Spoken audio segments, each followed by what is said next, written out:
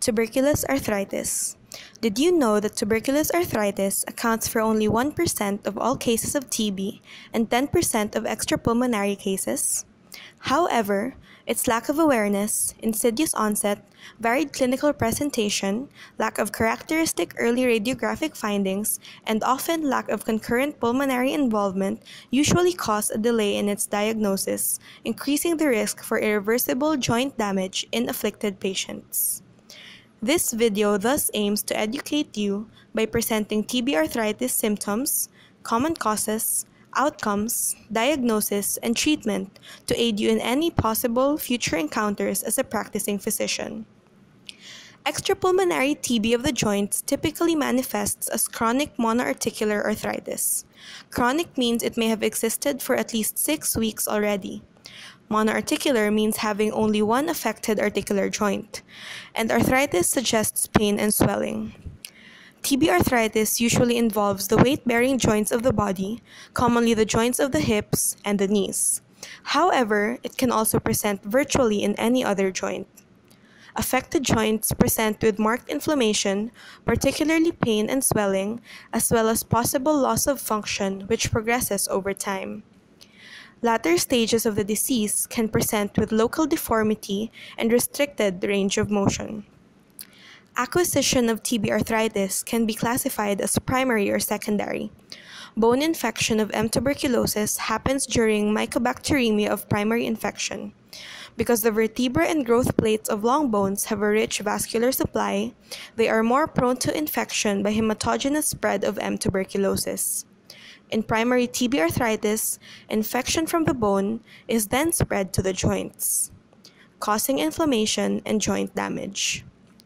In secondary TB arthritis, infection is acquired through direct inoculation of mycobacteria after a traumatic injury or a surgical procedure such as joint arthroplasty. If detected and treated at an early stage, there can be significant preservation of the structure and function of the affected joint. Around 90 to 95% of patients achieve healing with near normal function. On the other hand, unrecognized or untreated TB arthritis can result to fibrous ankylosis, which is a proliferation of fibrous tissues that reduces range of motion, joint space narrowing, and bony erosions. Eventually, this will result to joint destruction. A high index of suspicion is necessary for the diagnosis of TB arthritis. The gold standard in the diagnosis is histopathology, and this is done by performing an open biopsy, testing positive in about 80 to 90% of cases. Under the microscope, the synovial biopsy will present with hallmark granulomatous features such as shown in this picture. There may also be lymphocytes and giant cells showing caseation. In an X-ray film, classic TB arthritis will show articular osteoporosis, peripheral osseous erosion, and narrowed interarticular space. Another diagnostic tool to diagnose TB arthritis is synovial fluid analysis. This is the routine test done. Synovium will appear as turbid and is usually non-hemorrhagic.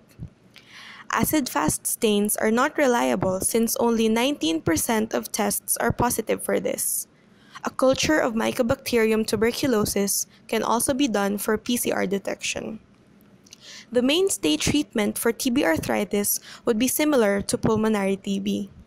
The usual treatment regimen is 2 months daily or intermittent administration of isoniazid, rifampicin, pyrazinamide, and ethambutol, followed by isoniazid and rifampicin for the succeeding 10 months. Splints may be used for a short time to relieve acute symptoms and for a long time to prevent deformities of infected extremities. Surgical treatment is usually limited and only indicated in severe cases. Thank you for listening.